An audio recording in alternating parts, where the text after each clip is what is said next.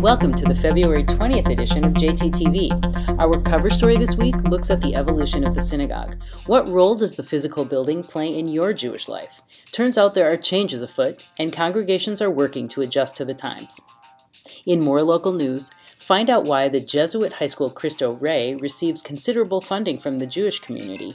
And check out Hamlin, the latest play at Fells Point Corner Theater, where the lines of guilt and innocence are blurred, directed by Barry Feinstein. Learn about the infectious sounds of the University of Maryland pep band and how they keep their fans fired up. And meet the Weinberg Senior Ballet class, pirouetting and plie-ing to keep in shape. And finally, don't miss our coverage of the Times of Israel Gala event. JT was there with the glitterati, the politicians, and the 1,200 Israel supporters who celebrated the telling of Israel's story at the Waldorf Astoria in New York. Candle lighting is at 5:31 p.m. Shabbat Shalom from your Baltimore Jewish Times.